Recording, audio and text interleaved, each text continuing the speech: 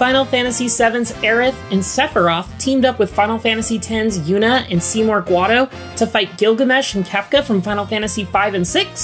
While that might sound ridiculous, you can make it happen in Theatrhythm Final Bar Line, thanks to the power of music!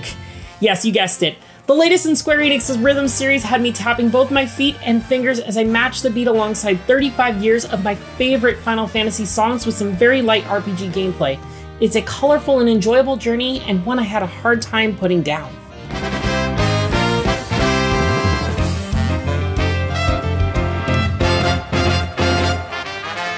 The Theatrhythm series has always been about assembling a party of 4 recognizable RPG characters to tap, slide, and hold buttons to the music, leveling them up as you go. Theatrhythm Final Bar Line is the first time it's jumped from handheld to home console, and its impressive 385 songs from across 29 different Final Fantasy games sets a new bar that will be challenging to top in the future. Every song can be completed on your own, against other players, or in the co-op pair mode where each player is responsible for half the notes. There's also Simple Mode, which converts everything to single button inputs, making it the most accessible game in the series to jump into yet. Including the 2 to 3 hours I spent upgrading or customizing my party and retrying failed songs, it took me roughly 40 hours to clear all the songs.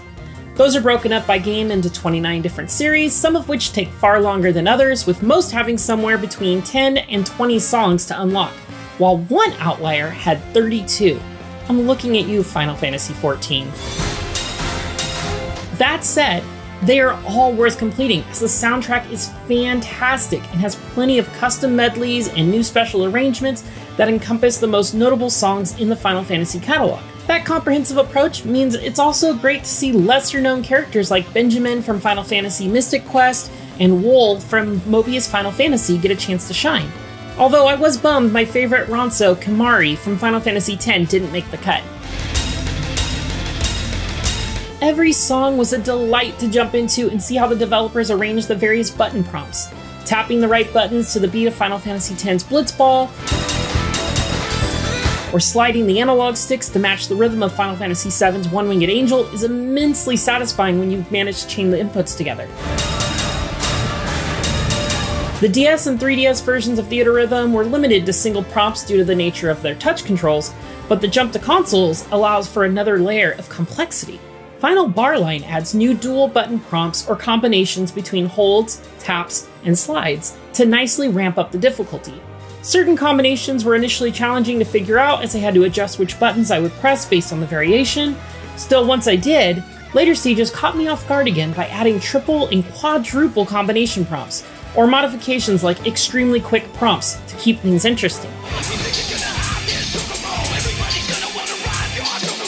Final Bar Line contains 3 main modes: Series Quests, which are the closest thing it has to a campaign, Music Stages, which is just a free play mode, and Multi-Battle, which houses the multiplayer options. Finishing a song for the first time in the Series Quest mode will add it to your ever-growing list of music stages to revisit or use in Multi-Battle. While completing quests attached to each song will earn your party rewards such as potions, stat and EXP boosting items, and collector cards that boost various stats.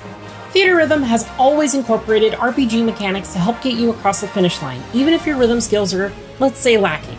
Building a party of your favorite Final Fantasy heroes and villains with the right abilities can be the difference between success and failure.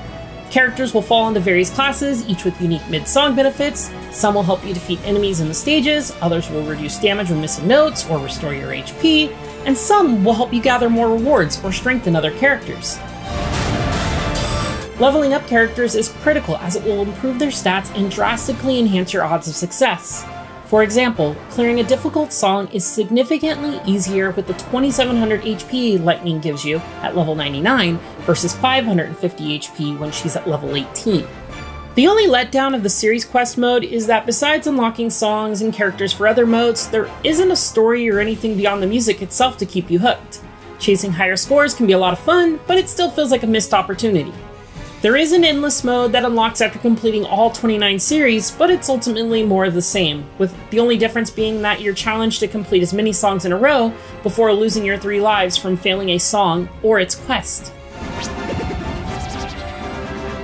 After wrapping up all the series quests, I spent some time in the multi-battle mode competing with my favorite characters for the highest score against a friend online. Though the low pre-launch server population means I haven't been able to thoroughly playtest multiplayer as much as I would have liked. That said, the returning burst mechanic helped keep every match interesting and should allow new players to compete with more seasoned ones by enabling them to unleash disadvantages on their opponents. I saw my button prompts shrink to half size, requiring more precise timing. Fake button prompts appeared to obscure what button I was supposed to press, and fat chocobos that covered 75% of my screen, giving me less time to react. It reminded me of the chaos that ensues when clearing multiple lines in Tetris, or unleashing special attacks in Super Puzzle Fighter 2 Turbo. Unlike single-player mode, running out of health in multiplayer, smartly, isn't game over. You'll just lose a large number of points, which can quickly change a match's outcome without driving it to an abrupt halt. Uh-oh, Kubo! It's hard to tell if the multiplayer will capture the hearts of online rhythm fans for years to come like Rock Band, or fizzle out like Fuser based on my limited time with it, but it certainly has potential.